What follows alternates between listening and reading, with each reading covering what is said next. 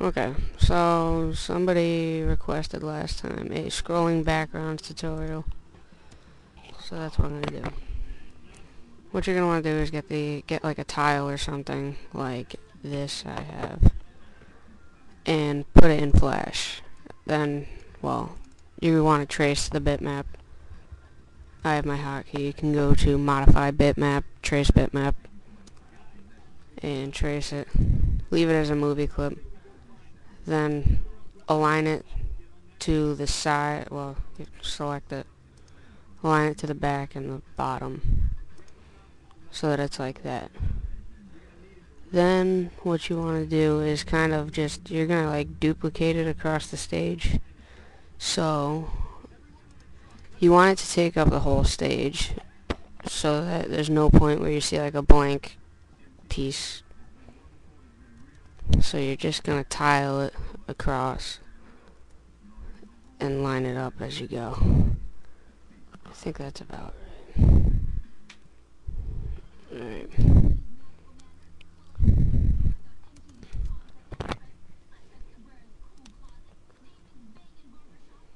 So, alright, now they all appear to be aligned. I have one extra over here. I'm just going to delete it. Alright, now you're going to want to take all of them. Just click the frame one, press F8, and give it a name. Just call it all or whatever. Then just copy and paste all in place. And just put it right over here. Right next to it, you're going to line it up again. So, it'll be an easy, it's pretty simple. I don't know.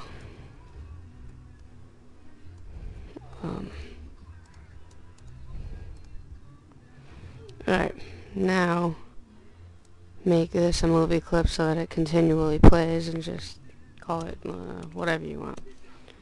Tween, all, whatever.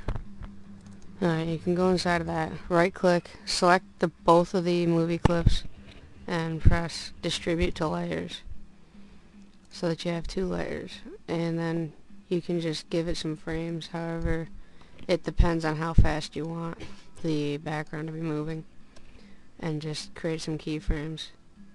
Then basically what you're going to do is this little line dividing both of the tiled bottoms, you want that line to be where this one is, and that'll basically tell you where the first one starts in the second movie clip, and it'll appear to scroll.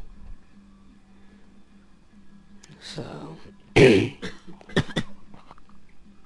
see if we can nail this on the first shot.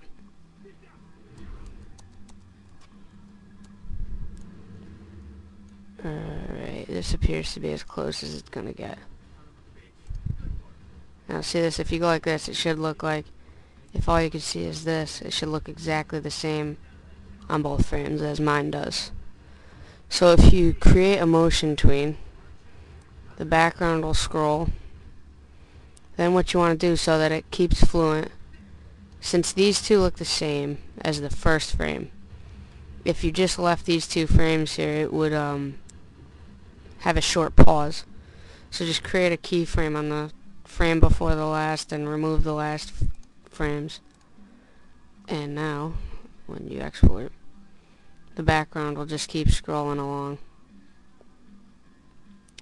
So, that's it for this. It's a pretty simple process. Good luck with it.